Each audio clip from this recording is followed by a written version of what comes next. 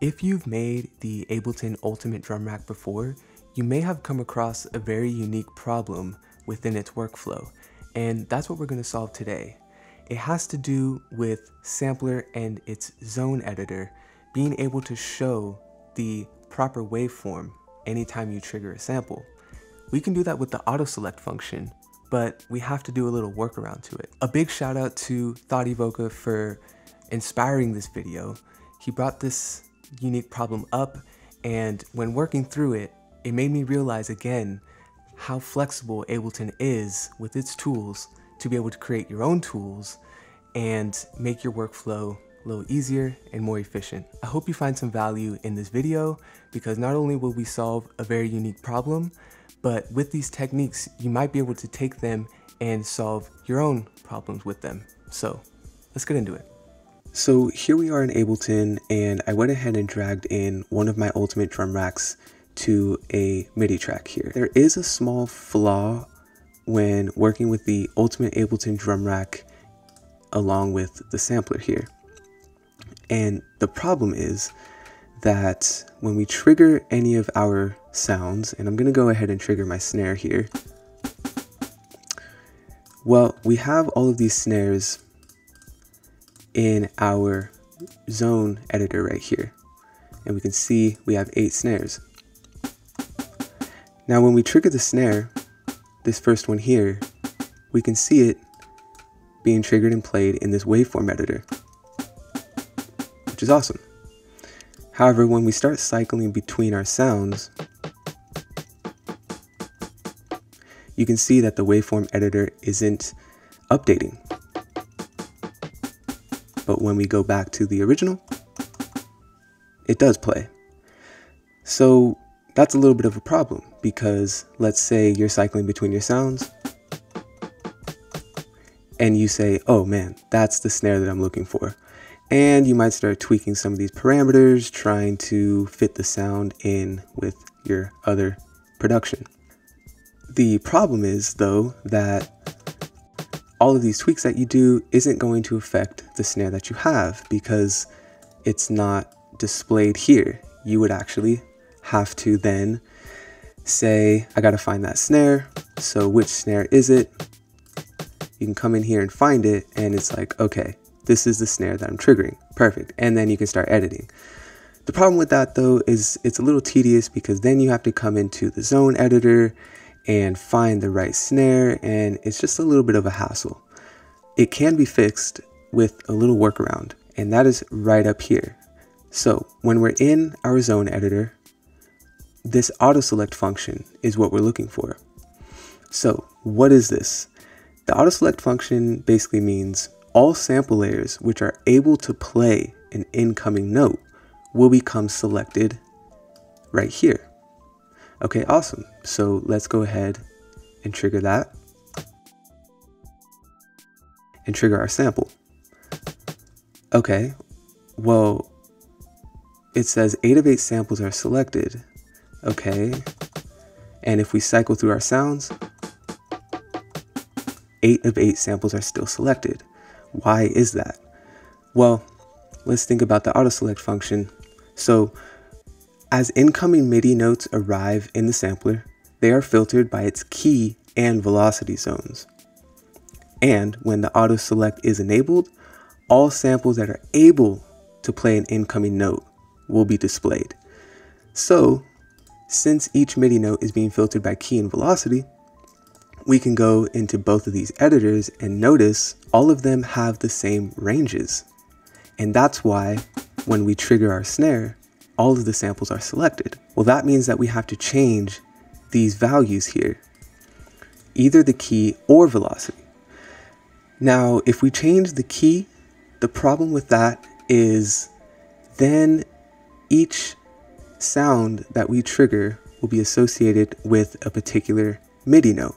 And we don't necessarily want that, because that defeats the whole purpose of the Ableton Drum Rack, meaning we trigger one MIDI note that triggers different sounds when we cycle through with this macro knob here. So key is kind of out of the question, which leaves us with just one option, the velocity zone editor.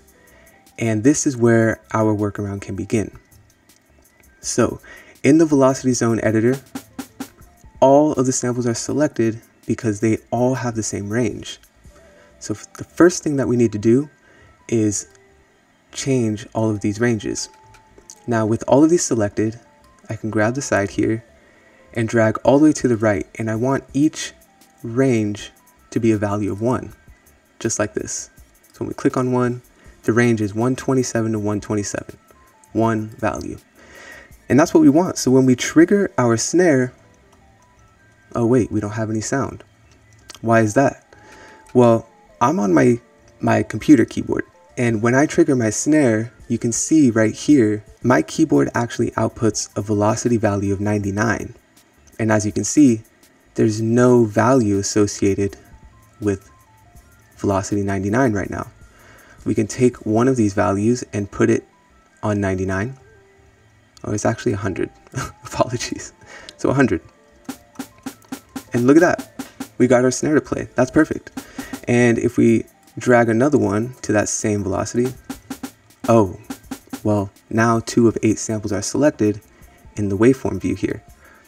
Okay, well, if we move one of these, let's say the first one. Oh, well, okay, the second snare is now showing up, but it's not being triggered. Keep in mind again that the auto select will play any sample that is able to play. We actually have the sample selector right here still on that first snare, and that's why we're not hearing the second snare even though the velocity corresponds to it. So it's not able to play because the values, all the values aren't the same. So we're on the right track, but we need to set this up correctly. And there's a few things that we need to do which will be a little easier done than said. First thing that we want to do is have these values correspond to one particular value. And I'm going to go ahead and do that. So I'll go and start from the bottom. And I'm going to leave that one at 127. The next one I'm going to nudge over 1. So this is going to be 126. And we'll just do that for the rest. And the last value is actually going to be on 120 right here. So we have this range from 120 to 127. Perfect.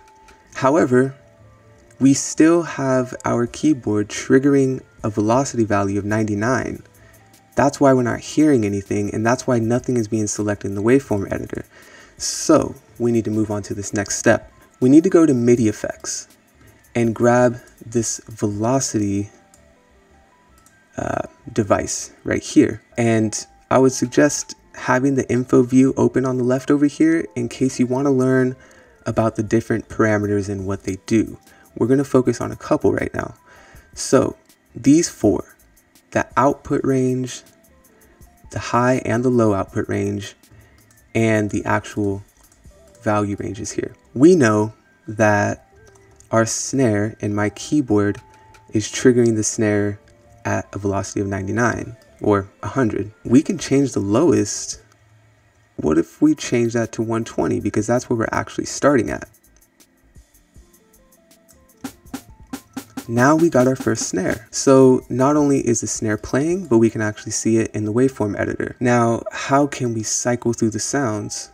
If we go between, it's still not triggering the way we want it to. We need to do one more thing.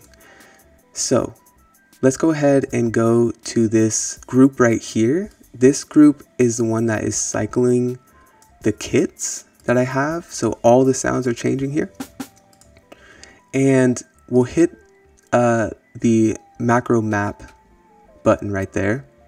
And we'll go ahead and map the low output here to the same knob as our kit selector. And we need to change these values up here in the mapping to be 120 to 127, the same values that we set up for our drums in the velocity zone editor. We'll click out of map, and now we can see it's grayed out. When we cycle through our sounds, you notice now that each snare is not only playing, but showing up in the sample selector. And so the problem essentially has been solved. However, there is a small little hiccup with setting this up. You'll notice if we go to the sample select editor here, we're at 0, we're at the beginning of our kit selector here at 0, and all of the ranges for the first one plays the snare, as it should. However, when we go to the second snare, we'll notice that the beginning doesn't actually play until about a quarter of the way. So 3/4 of this plays the sample, but the first fourth doesn't. In the third snare, about a third doesn't play, but 2/3 at the end plays. And the next one, about half doesn't play and about half does play. So you can see that as we go down our kicks, not all of the values in the sample select editor are actually going to play. And when we get to the very last one, we can see it's really only the last note that plays in that entire zone right here. That's a little flaw that I haven't figured out yet, and it's a little annoying, but in the grand scheme of things, if this was an issue in your workflow, at least you'll know that that is what it is. If you don't hear anything being triggered, you might need to just change the value a little bit for the snare to adjust and play. That's really the only thing, but in the grand scheme of things, it shows up in the waveform editor, it plays the sound, and that's exactly what we wanted. So essentially, problem solved. Now there's one other thing. You might ask, does this, since we're triggering a certain velocity value, will that change the volume of my sound? Yes, it's going to change the volume of your sound, especially let's say you have 127 snares in this sampler loaded up, and you have 127 samples and you go from 1 to 127 here. Well, when you trigger the first sound at the velocity of 1, it is going to trigger a velocity of 1, and it's going to be very quiet. I would suggest simply doing it in the sample editor here. So if it's very quiet, just adjust the volume within the sampler's volume right here. That'll only affect that particular sample. And you notice if we go to a different snare, the volume is at 0, but the one that we changed is different. That'd be a perfect way to adjust your sounds to be uniform level. So that's a little workaround for the velocity changes. However, from 120 to 127, there's not much of a difference. You might hear it a little bit, but there's workarounds that you can have. You can do this for every single drum pad that you have and set up the auto select and do exactly the same thing for each one of these, and you'll be able to cycle through all of your sounds and have them show up in the waveform editor view right here. So there it is, guys. Just a couple tips on working with the Ultimate Drum Rack in Ableton. Hope these things have kind of helped you out. They have for me, and it's kind of been interesting working with this project. So if you found any use in this video, please leave a like. It helps a lot. Subscribe to the channel. I'm doing more content like this for Ableton tutorials and just music projects in general. I have a few really interesting projects coming up from an audio-visual perspective within Ableton, so look out for those also, man. Hope this has helped you guys. My name is Intempus. See you guys.